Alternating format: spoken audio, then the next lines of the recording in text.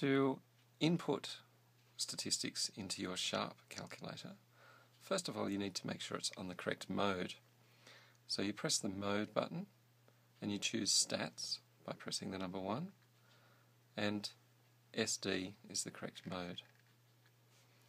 It's now in stat mode, and now we're going to start putting the data that's on the left hand side in our table.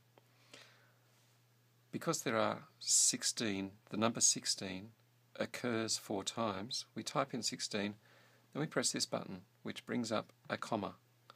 So 16 occurs 4 times, and then we hit the M+ button which has a little word underneath, data, so we're actually inputting data.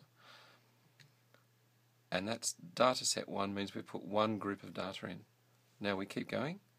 17 occurs, comma, 6 times, added in. 18 occurs 8 times, added in.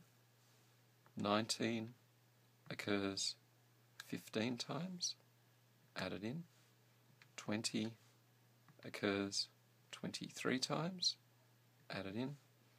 21 occurs 14 times, added in. So I've put 6 groups of data in, and now I need to access the calculator to find out the information that I want. For example, I might wish to find the mean.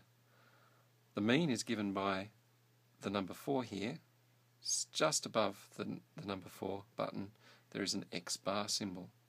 So to get the mean, it's a greeny colour. I press alpha 4. You'll see the symbol X bar turning up at the top, and I press equals, and that is the mean for my set of data.